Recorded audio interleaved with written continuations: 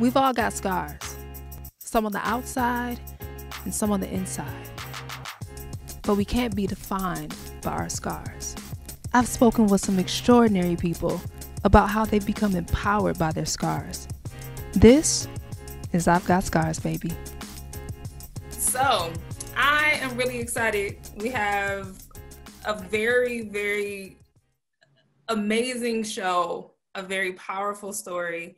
I have with me today Ms. Kendra Hall, and she is an author, a motivational speaker, and she is a survivor. Yes, she's been through some stuff, but you can't tell by looking at her, because look at her. She's just over there looking purty. Aww, look at you over there. You. Look at all fly. I see you. Mm-hmm.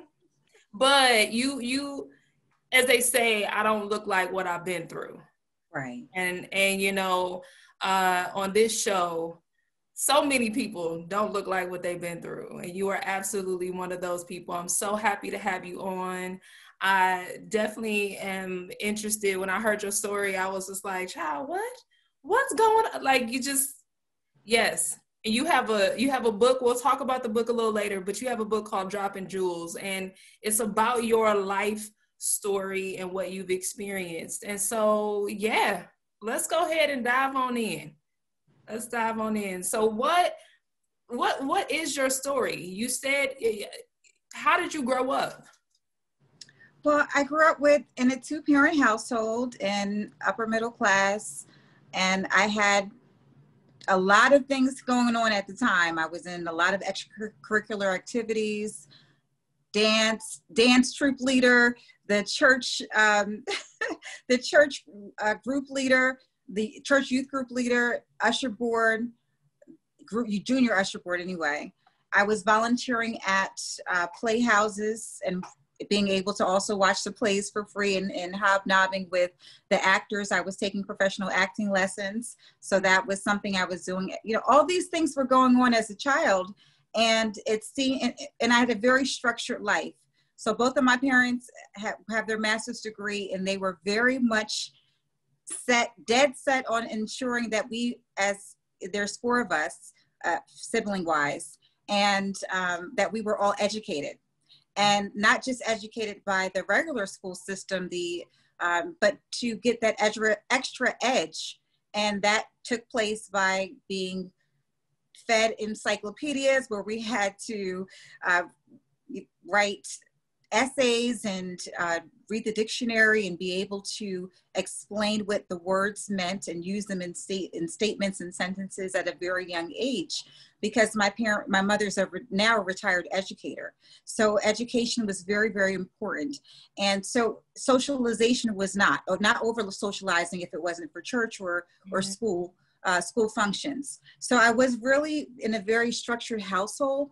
And so there was no talk about boyfriend, girlfriend situations. I was 12 at the time.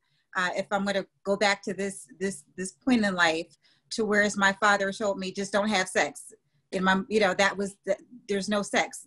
That's it. And I think that was the extent of it. At the time, there was no explanation. Yeah.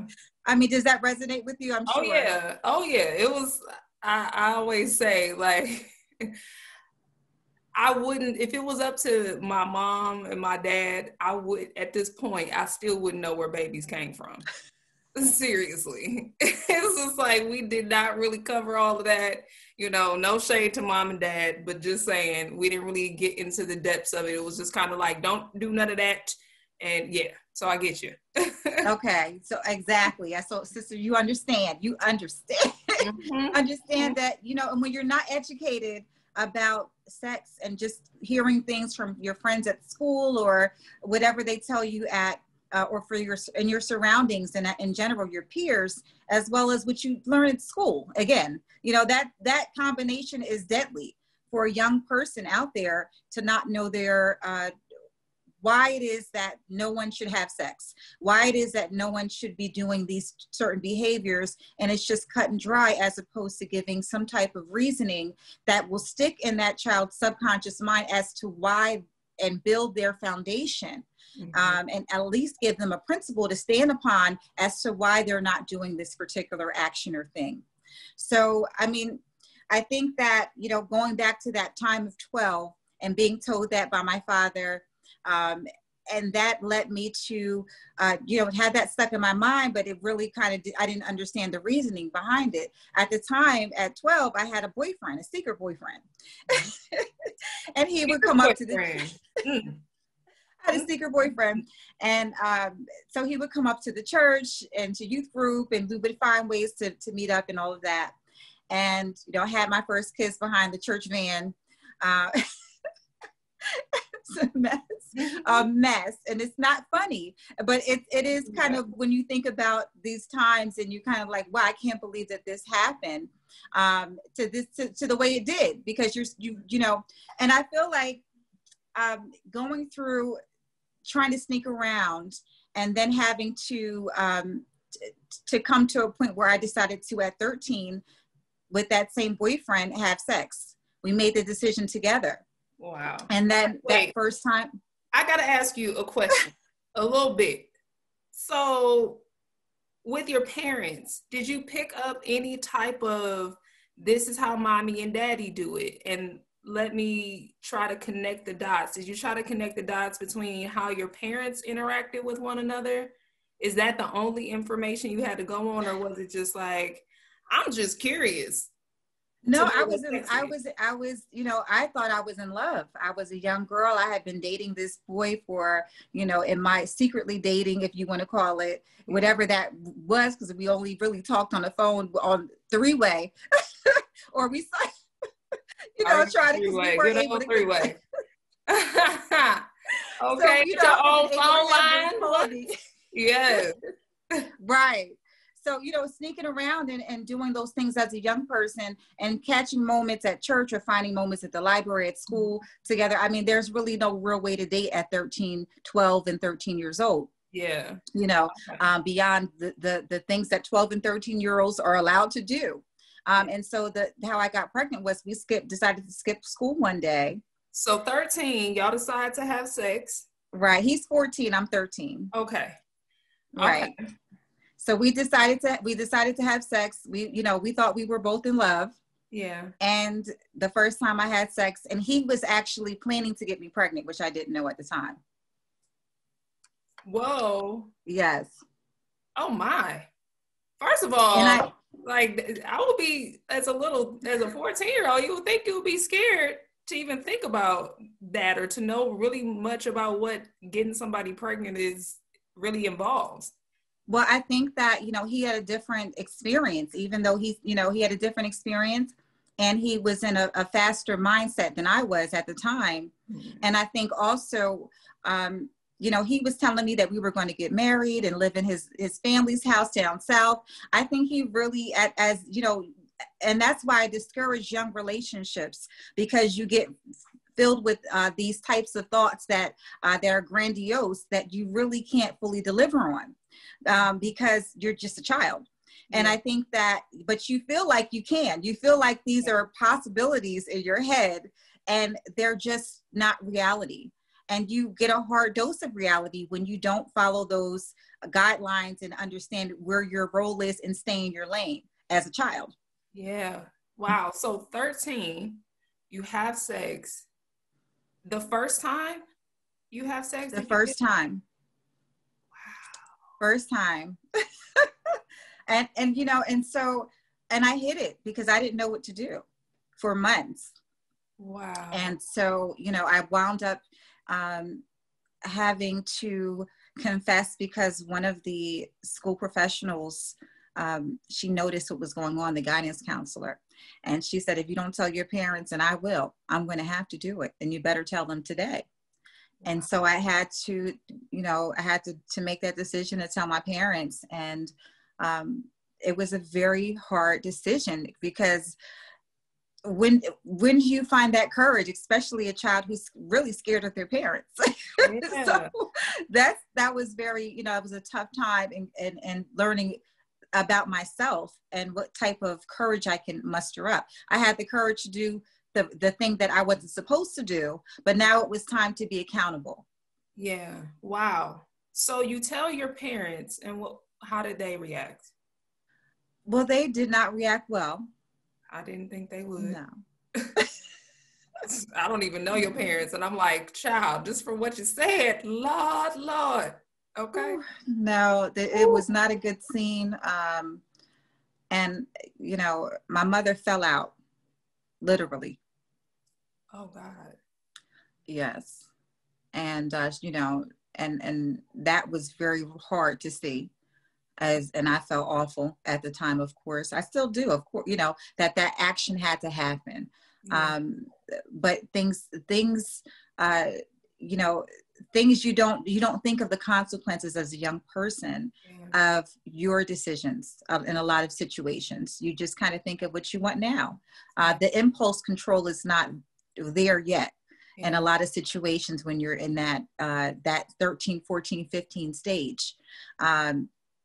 So that's why my book is so important, because it gives these young people, especially young women, guidelines and lifelines. That's another way to look at it, as a lifeline, in order to not make those same mistakes. And the book is not so much about my story as it is about the lessons that I learned. Mm-hmm. So that's really the highlight. It's about the jewels that I picked up along the way, the lessons that have really molded and shaped me. And I do use a lot of situations that I went through to highlight what it is that needs to be honed in on, as far as what the lessons are for these young people.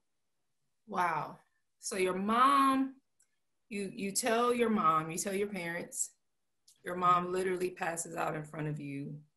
I would say she fell out. She fell out. I wouldn't say a full, she wasn't, she was still right. coherent. She was down. Right. It wasn't a good, like, it wasn't a good look. Down.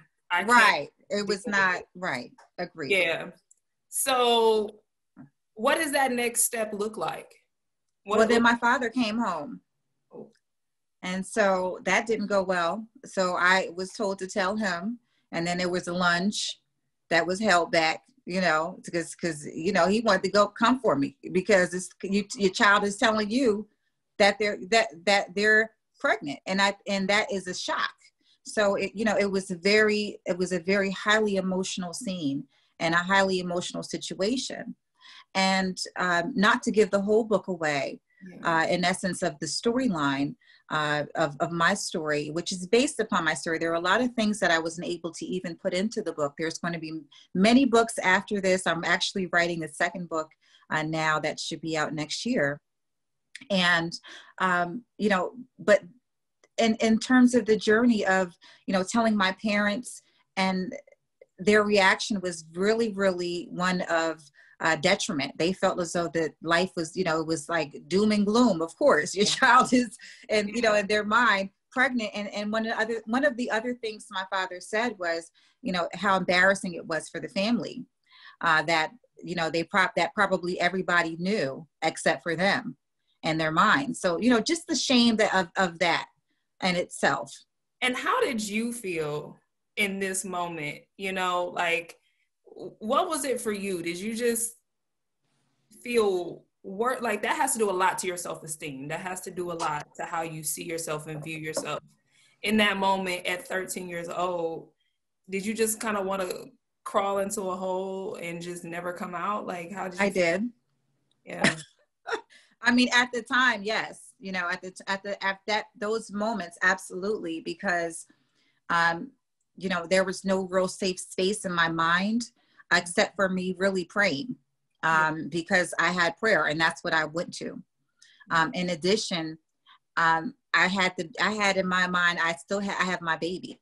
So I had those hopeful things in my mind, and that feeling of just the gloom of not knowing what my next place will be. Mm-hmm. And keep in mind that even though I'm going through the situation, I don't know where I'm going to be placed at. My other thought is I'm still thinking about the child's father, right? So my child's father. So thinking of that, what is going to become of that relationship? And, how is that going to stay maintained? Because that was extremely important to me because that was a focal point. You know, that was a distraction in essence as well. To have this focusing on a relationship as opposed to focusing on what do I need for me and for myself and my child to live, right? Yeah. But I was focusing on all these other things that didn't matter, that weren't going to help me, that were not going to elevate me out of that situation. And so that's part of, again, the book of learning how to think differently. So if you find yourself in certain situations, you're able to think in a way that you're not boxing yourself in and just not getting anything done because you're wallowing in your own self-pity and or worried about the wrong things that don't really will not level you up in life, but only keep you at the same level, if not, you know, level you down. You know what I mean? Absolutely. So, absolutely. Yeah. So what happens? You have your child. So you have your baby. I'm put out first. Oh. I'm not. So you. I'm put out. Oh, honey. I was wondering about that because I'm like, oh no, are you I'm in gone. the house? No, I was put out. So I was, yes, it was so I was offered to give the baby up for adoption. If I was able to go to this special school where you wear these long dresses and you act like you're on summer vacation, and then you give your baby up. It's a real thing. Movies, but it's real. Oh, wow. Yes. So I was offered to go. I saw a video. So I was offered to go to this place. And if I went to this place, I'm sure, you know, that then I would, you know, and gave the baby up, or you never see the child, you know, they just take it, they just whisk you away. And basically, then you would come back. So I did not take that as an option. So that was definitely not something that I wanted, was to give my child up for adoption. Yeah. And that's not to say if those who have, that's a personal decision, but it was not the decision that I wanted for myself. Mm-hmm. And so, you know, when I told my father that was not an option, then everything broke loose in the worst way, because he said, you're out the house. There was no option. And I was, you know, I was forced to live with, until, let's not give the whole book away. Let's not give the whole book. So after that, it just really became a very, a very challenging journey of being out on my own and having to deal with a lot of the wolves of the world. And that's what I would say, because when you're out as a young girl in the world, there's many different, so many different traps and so many different people looking to fill a void with you, because they don't feel like anybody is, you know, they may not be thinking anybody cares about you, thinks about you, and or they may not value you as a child. Being out on you're still somebody who they feel like they want to have authority over. And I speak of that as the adults that are around you in your world as a child, because that's who holds the power. And so, you know, keeping that in mind, it's, you know, in a lot of situations, you're too young to be able to make a lot of the decisions that will be able to elevate you in life. Like you can't get, you know, at 15, you can't get your own place. Right? Because you're not old enough. Yeah. Not legally anyway. Yeah. So you have to find different ways to be able to live, to grow, to move, to work, you know, because you still have to provide for your child. So there's so many different elements that come along with it. One thing I'm thankful is that my parents always raised me to move about fast. And I was always, like I said early on, busy, work, move. There was no oversleeping. I got up. I was in a routine. I got up on the weekends. I was always up in the mornings. And even now I'm up, you know, and I have been like this since I was a teenager, up at 4 a.m. So wow. Every day. So I'm up at 4 a.m. So that is, and I move and shake. I'm not here to, you know, I really adopted the ideal of I'm not here to play. Yeah. Even, you know, that type of mentality, because I had to. And I had to learn that early on to be ready to get up and go out. It doesn't matter if it's cold outside, if it's hot outside, do what you need to do in order to be productive for your day. And so, you know, however you feel, push through it.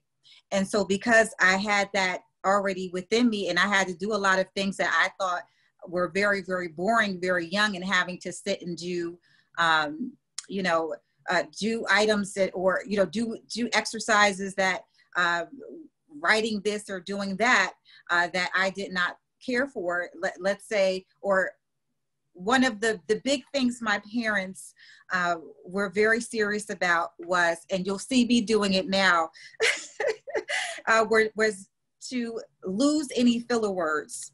So there were no us, right? There was no us. I had to start a sentence all over again if it didn't make sense to them or wasn't complete. So they were very much into structuring me in a way that I can speak properly. And that was very, very helpful in order to gain the respects of the adults that would listen, because being able to speak in the way that they could understand and not in just slang form, really elevated me from some of the other teenagers that were around me at the time, which is very key, because they looked at you as more intelligent because you were speaking their language in essence, and acting as though you weren't going to always look for a handout, in essence, like you're willing to work and do what you needed to do in order to get the help or assistance that you needed. So, yeah. Okay. So here's the thing, because there's a lot here. I feel like a lot to unpack, and I want to talk about your parents and that relationship in a few. But I know that there's something else that, you know, because the day-to-day, the day-to-day, because you're on your own. You've been at this point on your own since you're like 13, 14 years old. You're out of the house. I'm imagining you and the father are trying to work things out. I don't know. Are you... But then there's more. It's not just I had one child. There's, you know, when you're that young, your emotions are kind of all over the place. You're having a child. There's work and stuff to, like, you become an instant adult, and that just is nuts. So what was that experience like for you? Like, what was it? Because I know, like I said, it wasn't just, okay, I have one child to take care of. It was, you were on your own for a while. Right. I think that, and that's a very good question as far as what the day-to-day, you know, thoughts are for a person who's in that situation, is so young. And for me, I was fueled a lot on being angry, and not angry at the world, but just angry at the fact that I was not, I had to fight so hard for the adults in my life to listen, that were around me, to listen to me. And that was very frustrating for me. Yeah. And so that was a lot of the day-to-day thoughts of having to deal with people who I didn't feel like had my best interests at heart, but I was at their mercy. Yeah. And that was very, very hard in certain situations, because I'm still a young person out on my own, and day to day is rough, because I have to still, you know, and there's a difference between, you know, my situations at different times, because I'm living in different places, in certain situations. You know, I was at 16, my son's father and I had our place together. And so that was a situation where I thought that things would be perfect and work out. And we were planning to get married, and we were going to have his parents sign, well, his grandmother sign his papers, and have my mother sign the papers and all of this. But there was a lot of domestic violence going on, you know, that I was not, and you can't, I can't say anybody would be prepared for, but definitely not as a young person trying to learn herself and know who I am at that stage. So having to deal with the domestic violence situation with my son's father was extremely pivotal in my life. So that day-to-day changed after dealing with that type of situation on a daily basis. And I wouldn't say it was a daily abuse. I would say that it's a mental toll on you. whenever situations like that happens, it's more of a mental toll because you don't know when it's going to happen again. Yeah. And so you want to trust that the situation won't happen again, but then it may happen sporadically and you just don't understand how to prevent it the next time in your mind as a young person, because that's a lot of the thoughts that are going through your head. And for me, when I was thrown through a double glass window in our bedroom, then it was time for me to leave. So I went to a domestic violence shelter at that time. And then, life got even more interesting in essence. So again, a lot of this is in the book. So I want to encourage those to take a look at the book, read, find the lessons that you need to propel you to the next level. And this is a faith-based book, because a lot of the ways that I was able to mentally get through these situations and spiritually, and not have a broken spirit, because everything around me at those times it felt like it was trying to break me. And I told myself that I was not going to break, and that God had my back, because I felt like he did, and in my spirit. And so I was still able to, thank goodness, that I had that background of going to church Monday, Wednesday, Saturday, Sunday, twice. Right. So, right. It was helpful to have that, because I didn't just go to sit there. I went there to learn. Yeah. And I was able to actually pull some of the lessons and apply them, and try to also analyze how I could do better in situations, because again, I was taught to analyze as a younger adult, in essence. So those types of lessons, I always say, are so important to share with your children, because it gives them the foundational principles that they need in order, because no one knows what's going to happen in life. You want to prepare your children for life as soon as, as much as possible, in a gentle way, not in a way that they're already in it and it's harsh. Yeah, absolutely. Absolutely.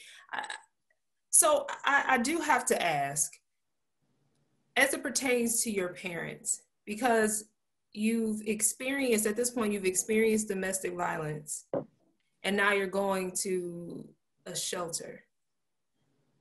What do you wish your parents would have done differently with that whole experience? Well, I wish that at the time that my parents were accepting of the fact that this was something that, if they spoken to me, may have been prevented. Mm-hmm. So I feel like if they had a better way of communicating with me, or communication style, or tried harder as opposed to being so cut and dry. Mm-hmm. And it's either this or that, black or white. There was no middle ground. And that to me was very hard to deal with, because there were a lot of curiosities and questions that I had that I felt like I couldn't feel safe to ask without being accused of maybe doing that thing. Yeah. Yeah.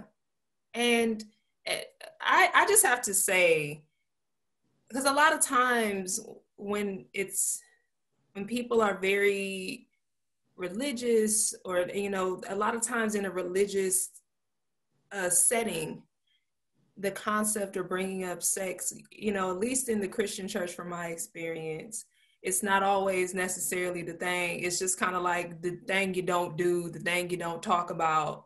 And it's like, well, it's a very natural part of life.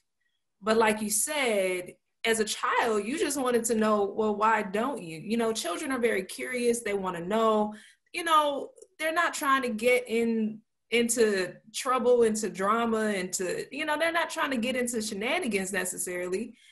Some might, but it's like education. If you're going to say, hey, let me educate you by giving you the dictionary, it's like, well, let me educate you also about life. And so I just want to encourage any parents, anyone, because I imagine as a parent, you're very nervous for your children, especially growing up, where it can be a whole bunch of, they're getting so many messages from, media, and and kids at school or whatnot. And you want your child to stay on the straight and narrow path as much as they can and to be successful. But I think it's just about educating them and letting them know, hey, you can come talk to me about these things. Because it sounded like that's really all you wanted, was to have the open communication. I did. That's what I truly wanted. I didn't want to feel accused. Yeah. I did not want to feel rejected. And I think that's a big thing as a young person. We want to feel that acceptance from our loved ones. Yeah. And so when we don't get that, or we don't feel as though that's going to happen, we shy away from the thing that we want or need in order to get to the next step in our development, our personal development. Yeah. You know, it stunts us when we're not able to communicate effectively. Yeah. And so, you know, I really wish that I was able to find the proper words and the proper courage at that time to say to my parents, it doesn't matter, in my mind thinking, it doesn't matter what the response is, but just getting it off of my chest at that time, because it's something that at least for them, that they would feel like also that they could have that clarity. So it's not just for me, but it's just for them, because I think also parents are just people. Mm-hmm. And we can't expect so much from them in terms of them being the super parent and knowing exactly how to approach every situation. And it took me to become a parent to learn that. And so that's one of the things that the book does, is also to teach the parents what are some proper techniques and ways to address the situation of teen pregnancy. Yeah, because I imagine as a parent, you have an idea of where you want your children to go and what you want them to do, and you have a blueprint in your mind for who they should be, how they should move about the world. But everybody's experience is different. And so do you feel like as you have kind of grown and moved and done things on your own, had your relationship, as you got older, did your relationship change with your parents? Did you guys? Oh, absolutely. It's changed tremendously. And I definitely think that when you're doing better and you're in essence doing well to whatever that degree is that people feel like you are, that they're more welcome to your presence. Now, if I was doing bad in their minds, whatever they consider bad, then I don't know if I would be as welcome in their presence. So I understand the nature of people.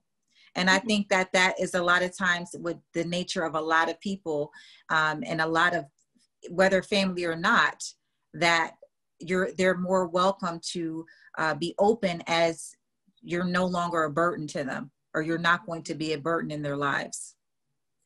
Now that's heavy to me. That feels so heavy, because it makes me think, when you think about parents, you think about if there's anybody in the world that you feel like, if I'm just barely making it, or if I'm not really at my best, you want your parents to be like, all right, boo, I love you. Come on into the house. Come get some of this, these hugs and kisses, And so you think about this concept of unconditional love. Right. And so but the only way you could do that is if you remove your need for the other person, to your expectation of them to be a certain way.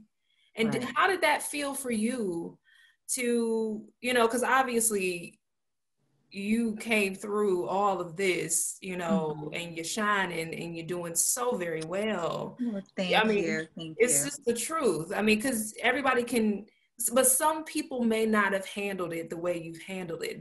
They may not have, this is definitely a show about taking your lemons and turning it into lemonade. This is that kind of show. But everybody has a different temperament. I like to say it like that. Everybody has another, you know, they're just kind of wired a little bit different. And so somebody may not have said, you know what, let me take all of these experiences and let me write a book. Let me, you know, go and do some motivational speaking. Let me, you know, make this work for me. What would you say to a person that really is just struggling because they're like, I feel like I wanted to be the very best that I could be, and I failed in this area. And I feel abandoned, whether it's by parents or friends, or say the father of their child just didn't show up for them and didn't take care of the child. You know, what do you say to the person that just feels like everybody has given up on me? I would say the first thing is to feel. You don't want to shut off your feelings and not to feel how you feel. Mm-hmm. Because I think that's a lot of times what we tell a person, oh, it's going to be okay. You know, dry your eyes, get back up, chin up. And that's not good for your mental health. Yeah. So it's time when you feel as though you're in a proverbial fog, that's God telling you it's time to change some things. Mm-hmm. And so it's really about rewiring your mind to get focused on the positive, even in the midst of feeling the negativity. And if you so deem it to be, because sometimes you can feel a certain feeling, that doesn't mean that it's a negative feeling. It's just how you feel. And so I think that the first thing I would say is to feel it and all its capacity, and without trying to judge it, without trying to think about it. And one of the exercises that I have for people who are feeling really frustrated is to take that long car ride where there's no one around, in essence, and, you know, yell at the top of your lungs, scream, pull over if you need to cry, you know, at a safe place, in a rest stop now, of course, nowadays. You can't just pull over, like, you know, in essence, but, you know, find that safe space for you that you feel comfortable yelling, crying, screaming, feeling, and let those emotions out. You know, just go through the exercise and do it as an exercise of one after the other, and try to feel how you're feeling, and also write down how you're feeling. Mm-hmm. Write yourself a letter.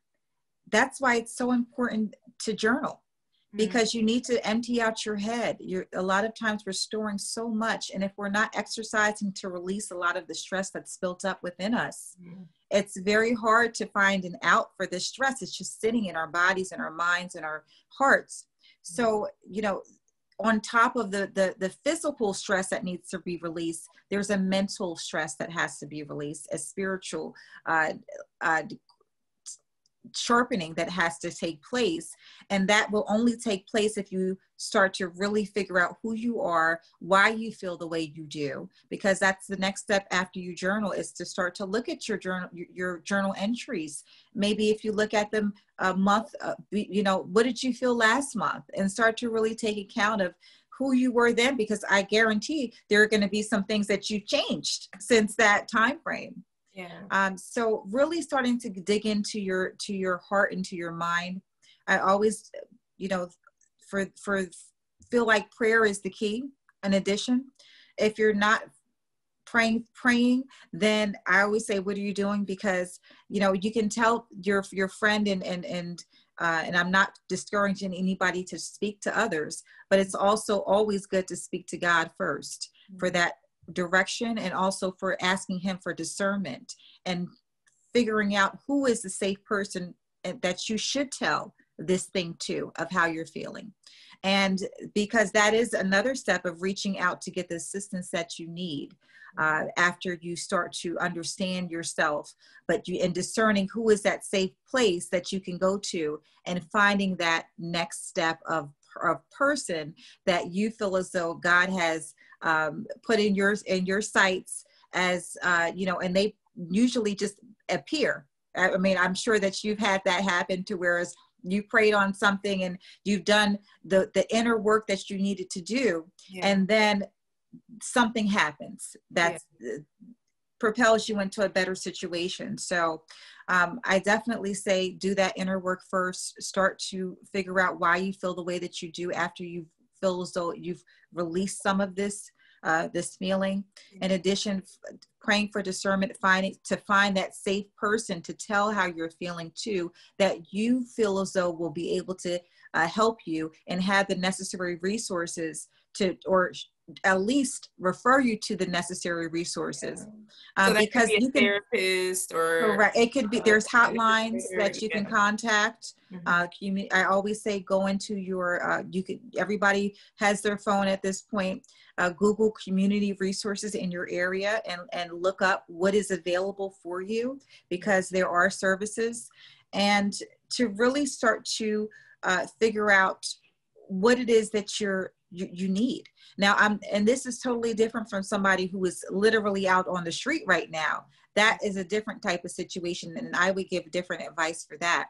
But for those who are in a safe situation now, who are looking, going through just a fog, but they are in a safe place, then I would go that route. But for those who are finding themselves in the middle of the street, and that's a different type of situation, I would definitely say to reach out to, you can always reach out to me as well on social media, Justice Jules. Other people have reached out, and when they found themselves in situations, I've connected them to community resources in their area. So I am a viable source if you find yourself in a very destitute situation, as far as to find pair you with a community resource that can be of assistance. So I definitely want to extend my hand for that as well. Awesome. Thank you so much. Wow. Definitely don't feel like you have to do it all on your own. Like, community, people, resources, people are here to help. You don't have to struggle. If you're watching and you're like, I don't know what to do, I feel like I'm at a breaking point, you don't have to do it on your own. Right. And I just have to ask this. Okay. Because I think that, and I tend to think this way sometimes, like you think that if this one thing would have been different, my life would have been better, okay? A lot of times people feel like, well, if I didn't, for me, it was my scar. For me, it was, if I didn't have my scar, then life would have been instantly better. I could have done this. I would have felt more confident doing that. And this probably would have happened. And we may put a lot of emphasis on just on something that we feel like is a barrier being the reason we didn't succeed. And so Right. I say that to say, because sometimes you just can't get rid of a certain situation. Sometimes the situation is what it is. And so I want to ask you, because everything inside of me was like, but if her parents just would have said, girl, just stay in the house, I got you, when you came home at 13, and they would have said, you know what, we not happy about this, but going upstairs, we ain't gonna talk to you for the next 2 days. We gonna process this, but we gonna work it out. Now, no, I got my parents told me, don't eat off the silverware. Okay, so no. See, but that's my thing. So how do you feel your life may have been different, if at all, if your parents would have said, you know what, I hear you. Okay, go to your room. You on punishment for 2 weeks, but we're gonna work this out. How do you think your life may have been different? Do you think you still would have had the same level of drive? How do you feel you might have been different? I think that I would have had, anything could have happened. And I really don't ever think about that, honestly, because I don't live in the past of that, and I don't have any regrets in life. But I would say that my spirit was of someone who did not like that type of authority over them, of having to answer to somebody else who I didn't feel as though always had what I felt in my heart I wanted to happen.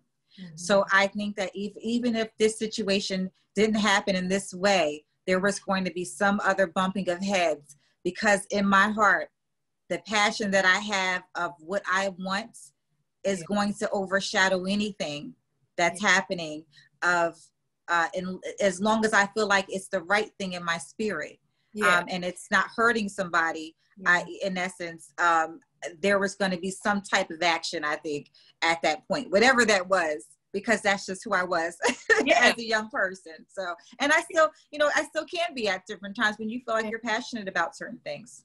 Yeah.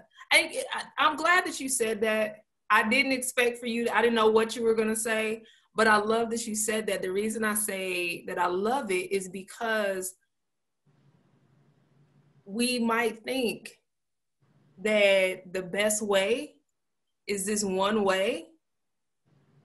And the truth is that, like you said, you still were going to have to, hey, I have to be who I am. And if being under this roof was not going to allow me to be who I am, maybe I would have removed myself from the house. Maybe I still would have moved out. This still might have happened. So I think anytime anybody might, I'm so happy that you don't kind of think about the past like that. In the past, like I have been that person that will think about the past and say, well, if I didn't pour that cup of coffee onto myself, how would my life have been different?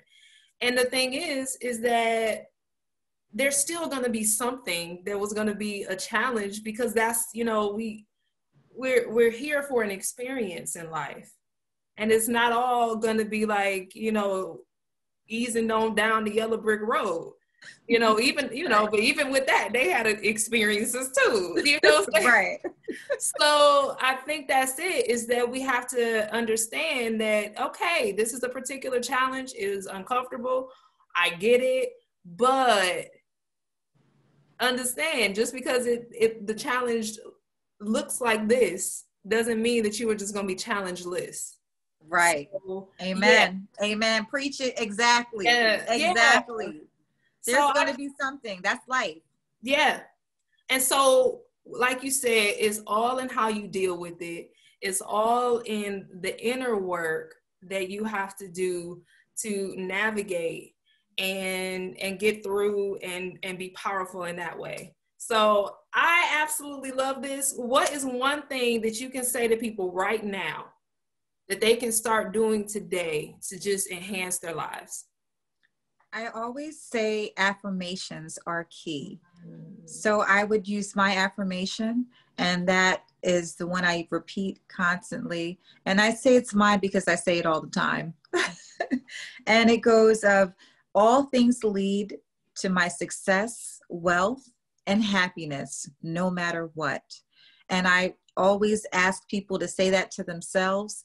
All things lead to your success, wealth, and happiness, no matter what, Audra. Say it 100 times. Let it sink into your subconscious mind and let it permeate through your body and feel it. At every time you say it, feel it with the same passion and that same vigor as if it were the first time. So continue on with that, mentality of greatness, that thought process of success, that foundation and those principles of propelling you to the next level that you deserve and that you need in order to really thrive and live in God's great thought of who you are supposed to be.